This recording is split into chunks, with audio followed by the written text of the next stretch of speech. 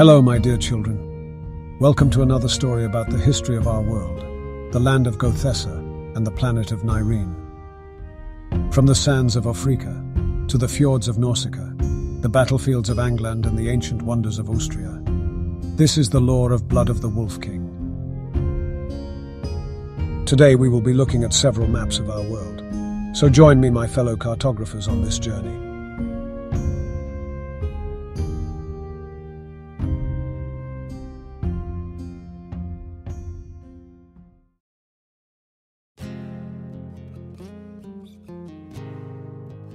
The first set of maps we will be analyzing were drafted by Gerald Waldseemüller.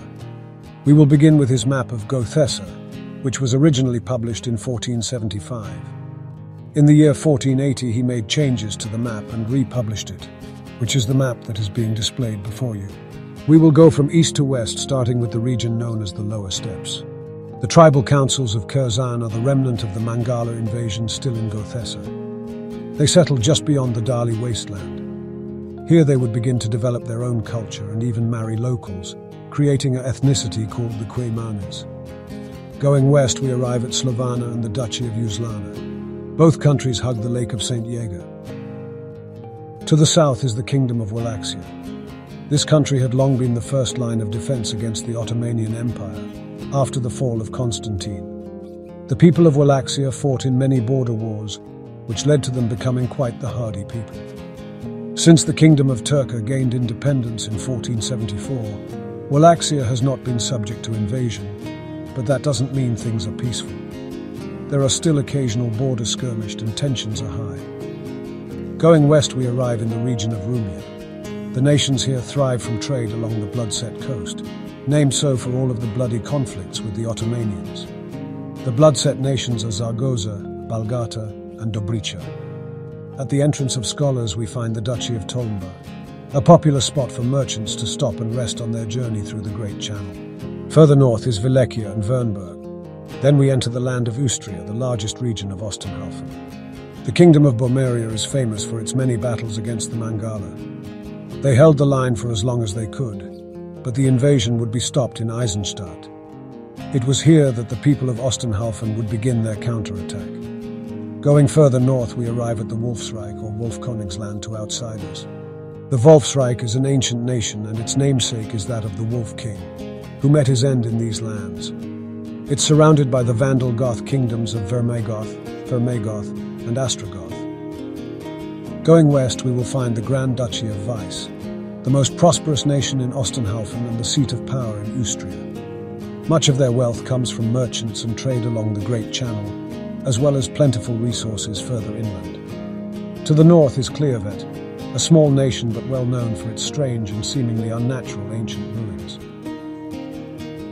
Further north is Namelund. The shipwrights of Namelund are famed across Gothessa.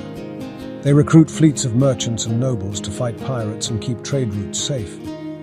The most known escapade of the pirate hunters was in the Battle of Derby in 1398. Going back east, we will find the Kingdom of Polenia. This nation is no stranger to struggle. Throughout the years, they have been invaded by kingdoms from all sides, and yet they still persevere. Many that have sought to conquer Polenia have fallen, while Polenia still stands. The country is mostly swamplands, with fertile farms in its center and mountains in the south. Finally, we visit Ustilut, a nation that is most known for its silver and iron exports. Its many mountain ranges and hills are full of rich ore, and miners brave the dangers of the underground to extract it. This has led to the country becoming quite rich, the third richest in Ostenhalfen. With that, we leave Ustria for the eastern flanks. Here we see the nations of Latvia, Kingdom of Novgorod, Duchy of Kievan, and the Kingdom of Ukraina. Further east is the Tsardom of Raskov. Raskov is dominated mostly by wilderness and vast farmlands.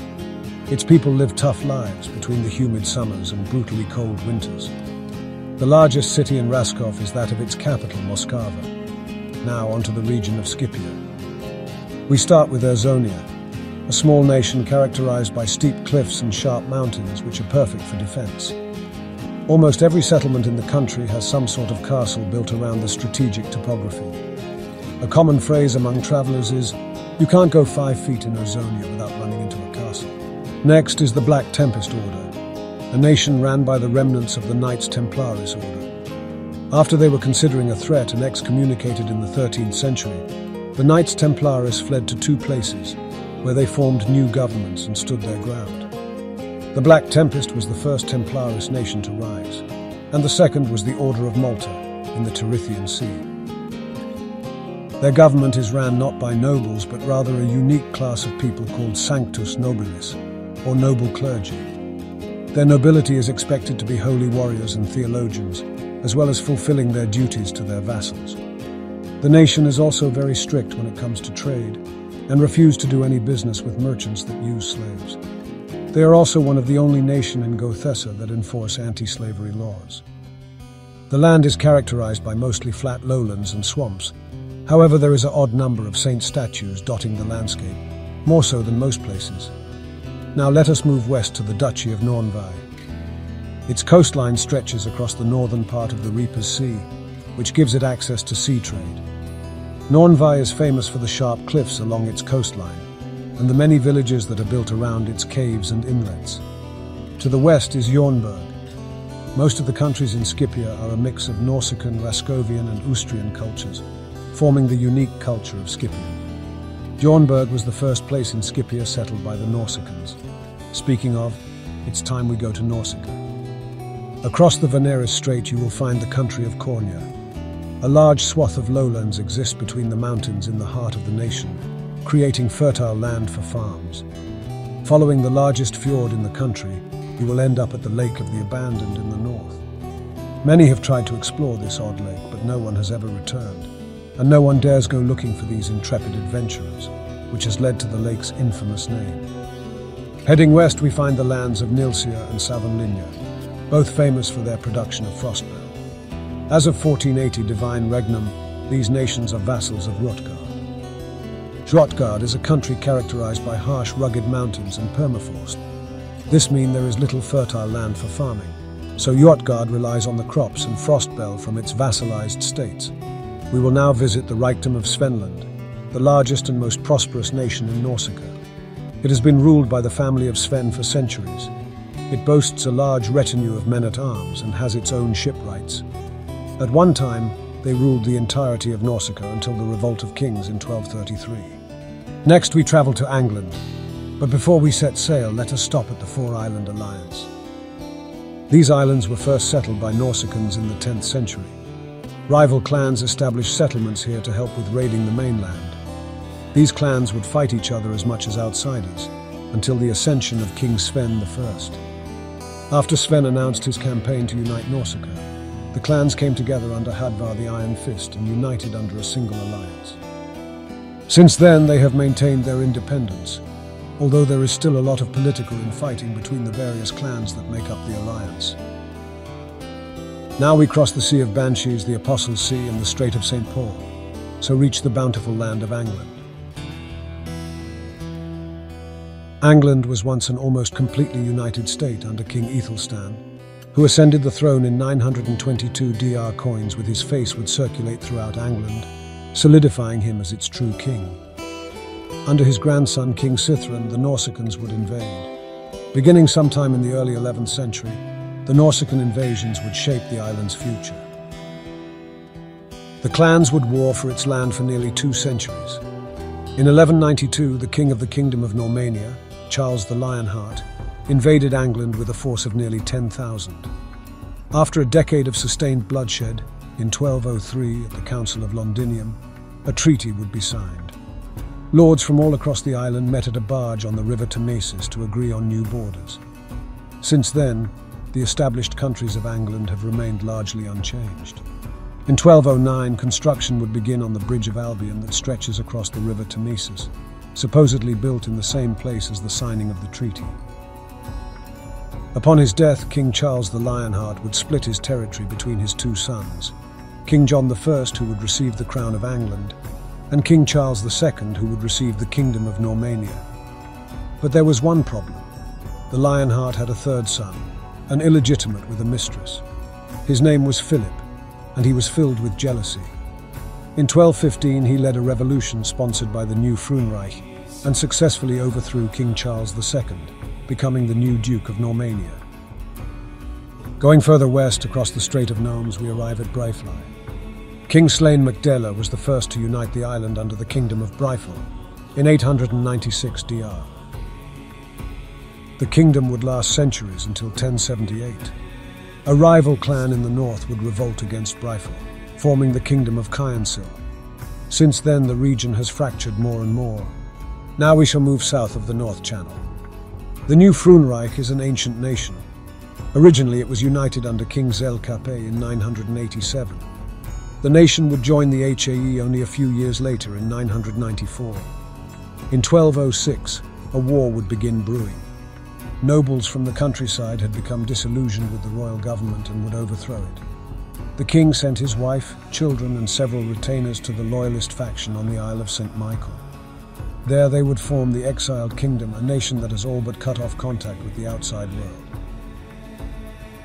To the east is the Kingdom of Rhianlund, a nation named so due to its bordering of the Rhian River. Below that is the Chevalreich, a nation famous for its horse warriors. Now let us go further south to the Ibernica Peninsula.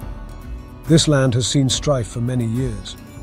In the early 9th century, there were 3 caliphates that invaded from northern Africa. They toppled several kingdoms, but in the end were unable to take the entire peninsula. There would be several centuries of conflict before a lasting peace would finally be made. In 1199, all nations in the peninsula would sign the Imperial Charter. This included the Islamic kingdoms of Provincia and Kora. The Crown of Caspia is the largest nation in the peninsula, but not the richest. They are known for their wine. Many merchants risk their lives on the seas just to trade Caspian wine. They are called wine runners. Cyprigol is famed for its olives. Many say the olives grown here are just as good as those in the Olympian League, but at nearly half the price. After the Ottomanian Empire took the holy city of Constantine, they took control of the trade routes with the East. With increased tariffs, many Gothessan traders were no longer able to afford to buy spices coming along the Silk Road. Since the 1480s, Cuprigol merchant fleets have gone on exploratory expeditions to discover a new route to the east. In doing so, they founded outposts along the west coast of Africa. This opened up new avenues of trade, which has led to them becoming quite rich. Now there is even talks of an expedition beyond the Great Expanse to find a way to circumvent the globe and trade with the East directly. Going east, you will encounter Berberia Acantilado, a nation founded by Caspians and invaded by North Africans many times. For centuries, there was a caliphate that controlled the southern part of the island, but after many years of peace, the people of Berberia Acantilado united together. Now they have a unique culture that mixes that of African and Caspian. This is also a place where the Divinians, the de facto religion of Gothessa, and the Islamic live in peace. The Order of Malta is the second Templaris nation. Here many treasures that were taken during the Crusades are housed. Some say there are miles of underground tunnels that are full of gold and relics. Now we go to Italia. The ancient city of Roma was once the capital of the Eternian Empire. Now it sits as the head of the Western Church. The nation that encompasses it is the Old Papal See. Despite its small size, its political influence reaches almost every part of the HAE. The incredible architecture of the city of Rima and the massive church at its center has attracted artists and engineers alike. The church is so large that clouds can even form inside its massive cupola. The Kingdom of Vercelli is the largest nation in Italia. The region has been ruled by the Orsini family since the time of the Eternians. After the collapse of the empire, the nobles in southern Italia flocked to the Orsini for protection, forming the Kingdom of Vercelli, named after King Vercelli Orsini I, who would be the first king of Vercelli. The Kingdom of Siena was once divided into 5 warring factions after the collapse of the empire. In 756, Peter Siena would finally conquer the region and form the kingdom.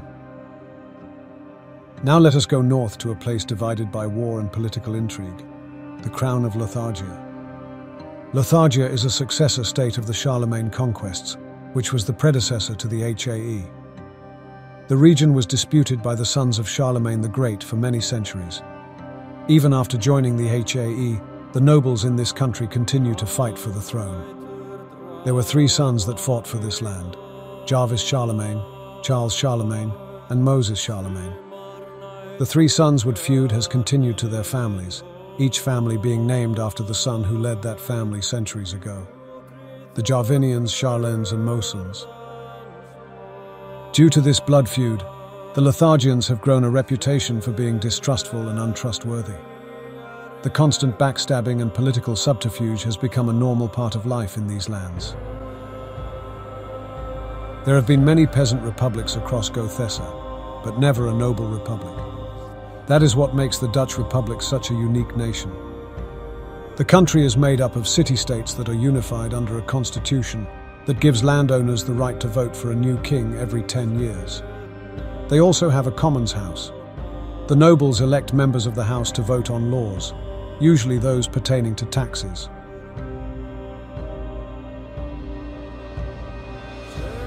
Next is the nation of Flandern. This region is famous for its ancient woods and massive trees.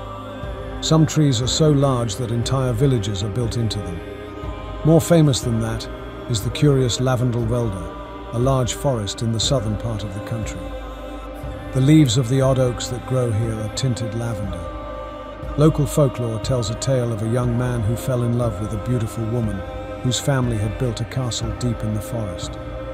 She was the daughter of a rich earl and he a lowly courier. Yet he would make deliveries to the castle every month, and every month he saw her in a long lavender dress. The two would fall in love, but the earl did not approve. He would have the courier killed. When she found out her own father killed the man she loved, her grief was so overwhelming that it caused the trees to take root deep in the castle. The walls would crumble, and she would be joined with the oaks, turning the leaves her favorite color. This is just one of many such tales trying to explain the odd appearance of the woodland.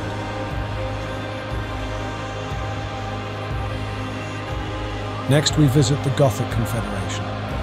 After the fall of the Eternian Empire, this region known as Low Gothic was home to nearly 30 countries. By 952, there were only 8.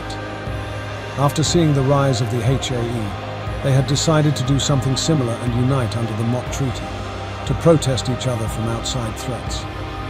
Only a few short years later, in 964, the Gothic Confederation would sign the Imperial Charter. Going north, sandwiched between the Confederation and the Great Walderan, is a collection of divided states. This area, known colloquially as the Fracture Gap, is one of the most divided regions on the continent. Many of the families that preside in the gap have been feuding over land, resources, and other things for centuries. Some of them don't even remember what they were fighting over, yet hate each other nonetheless. Finally, we arrive at the Great Walderan, the seat of the imperial house of the HAE. The emperor sits on his throne in the capital of Burland and oversees the affairs of the empire. Despite his grand title, he actually does very little to affect the politics of the continent. There have only been a handful of emperors strong enough to gain the support needed to make meaningful change. Instead of governing, he spends most of his time navigating the complex political landscape of the HAE. Meanwhile, his wife presides over the country of Walderan itself. Traditionally, she acts as just a figurehead, while the Grand Steward is the one that handles the true governance. However, there have been a number of queens that insist on their power to rule and take their position of governance seriously. Now let us take a moment to rest. There is still much to explore in the world of Nyreen, but that will be an adventure for another time. Join me again, children, in part 2, and we will continue to explore the wonderful maps of our world.